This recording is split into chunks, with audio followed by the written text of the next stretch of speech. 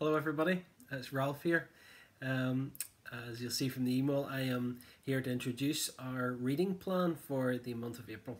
Now normally I would do this in the form of an announcement at the front of the church, but given the circumstances that's not possible. So I thought rather than just an email, I would send a video message and send greetings and tell you a bit about the reading that we're going to do during April. Before I do that, I'd just like to take time to think about our fellowship and think about our separation. And I'd like to say a big thank you to those who are putting in so much effort to compensate for that. Think of our home groups, our small groups within the church, and the leaders there setting up Zoom meetings, keeping in contact via WhatsApp. And it's just a tremendous way that we can keep the fellowship together and keep those close bonds as we go through these difficult times of separation. And in that, I'd just like to pick out a couple of groups. I'd just like to say a big thank you to the Sunday School for the work and effort they're doing, Robert and the team. And I know that they're doing a Sunday School on a Sunday morning. We heard Adam on Sunday past doing a video session with the kids. And we just want to really say thank you for all the effort you're putting in there.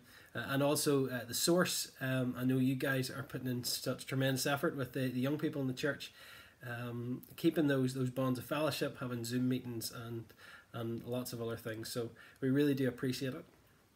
On that, I'd just like to say, if you're not involved in any sort of small group or contact group through WhatsApp or Zoom or whatever, and we recognise there are a number in the church who maybe don't fall into any of those groups, are not involved, can I suggest that over this period when we're not physically together, that you reach out, that you make a phone call, contact me, Simon, anybody within the church who you know, just even be part of a WhatsApp group to keep up to date. I know there's emails going out regularly and we're trying to keep contact with each other, but it's a really useful way of maintaining fellowship. So can I encourage you, if you're not involved in something, please consider doing that.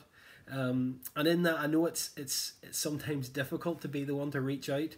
So there's an onus on us as a fellowship. Just think of one another, you know. Just prayerfully consider those other people in the fellowship who you know, who you would normally see on a Sunday morning. Consider picking up the phone, sending a text message, even a video call. It's a great way to keep that fellowship with one another. So we all have a responsibility to work as the body to support one another through this time of physical separation. So the month of April, we are going to read 2 books together. We're back into the Old Testament. This month we've just completed, or you may be close to completing, the Gospel of Luke. And next month in April, we're going to go back into the Old Testament, and we're going to kind of continue on from our book last month, the Exodus. We looked at the Israelites leaving the Egypt, coming away from Pharaoh and escaping through the Red Sea and being led into the desert. But they stopped short of being brought into the Promised Land because of their disobedience. So this time we're going to look at the book of Joshua first. And this is really the story of the Israelites coming in to take that land. It's a tremendous book full of God showing his power and his strength with a people who aren't strong compared to the nations they're going in to take over. So we're going to read the book of Joshua together. And then we're going to look at the short book of Ruth. It's a couple of books later. And it's a completely different scale of a book. It's a lovely little, it's a love story, I suppose, a tale of a young girl who marries a foreigner, and then sadly that her husband dies, and his brother and his father. So she ends up having to go away to that foreign country herself with her mother-in-law. And it's just a beautiful story about a girl following her mother-in-law and then coming to know the God of that nation. Just on a couple of practical notes on the readings. On the book of Joshua, it is quite a violent book, I suppose, in some ways. You know, it doesn't just talk about the Israelites coming into the land, but it also talks about what God does to the people who are currently in the land, and his judgment and his justice that he shows in those sinful nations. So if you're reading it with kids, maybe you just want to flick through to the next chapter each time and just make sure you're happy to be sharing that with them. Yeah, and there are three things I'd like to talk about in relation to our readings this month. Firstly, it's the total of the two books is 28 chapters. So that nicely fits in again to reading one chapter a day. And I'd really encourage you this month. You know, a lot of us have maybe slightly more time on our hands and opportunities where we're stuck at home, to carve out a particular time in the day and study, you know, read one chapter each day rather than just reading them in a big block, you know, maybe in 2 or 3 sittings, to look at the word each day, because this is why we're doing this reading plan this year. We want to build those habits of looking at God's word on a regular basis. So I'd really encourage you. I had a lovely experience this month. Sunday week past, the 22nd, was the first week when we didn't meet together as a church. And I was conscious of the fact one of the things obviously we miss is having communion together. But I have been making an effort to read the book of Luke on the days that fit the dates. And the 22nd chapter of Luke has the upper room experience of Jesus having his last supper with the disciples, and it was lovely. Sunday week ago in the morning, just reading that passage and hearing about Jesus' communion service with his close followers. So I really would encourage you to read the chapters one a day where possible, to spread it out and to allow the Lord to speak. And that brings me on to my second point. Again, I've said this before.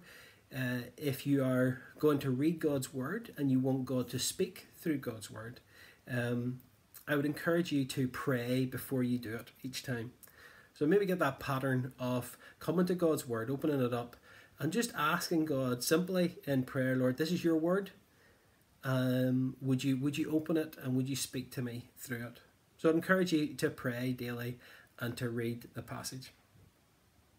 And then thirdly and finally, in these particular books, these two books, Joshua, the book of Joshua is a big book. It's about the Israelites coming in to take the land, and it's a very big picture book because it talks about what God is doing in that nation. And it's so easy to miss actually the personal in that. Joshua himself, the man who God chose to lead the Israelites into the promised land. So as we come to the book of Joshua, I'd ask you to take time as you read it to think about Joshua himself. Think about his character and what made him a man of God. And then conversely, in the book of Ruth, it is a very personal book. As I say, it's about a family and their journey to a foreign land. And so I'd encourage you in it to look at God's big picture. As we look at Ruth and her journey, see how that fits into God's picture, and maybe take time to look elsewhere in the Word of God to see the effect that had, and ultimately in the line of Christ himself, how Ruth fits into that. So that's it. Read each day, pray as you read, and look for God to see the big picture and the small personal details. In closing, I was going to pray, but what I would like to actually do is read a benediction with you from Philippians chapter 1. Many of Paul's letters are written to churches who are far away, and as I was reading this the other day, it made me think of us as a fellowship, all separated, and it was just really clearly, it was a lovely prayer to pray for one another. So you join with me as I read this, and I'm going to read verses 3 through to 11. I thank my God every time I remember you. In all my prayers for all of you, I always pray with joy because of your partnership in the gospel, from the first day until now. Being confident of this, that he who began a good work in you will carry it on to completion until the day of Christ Jesus. It is right for me to feel this way about all of you, since I have you in my heart. For whether I am in chains or defending and confirming the gospel, all of you share in God's grace with me. God can testify how I long for all of you with the affection of Christ Jesus. And this is my prayer, that your love may abound more and more in knowledge and depth of insight, so that you may be able to discern what is best and may be pure and blameless until the day of Christ, filled with the fruit of righteousness that comes through Jesus Christ, to the glory and praise of God. Until we see again, God bless.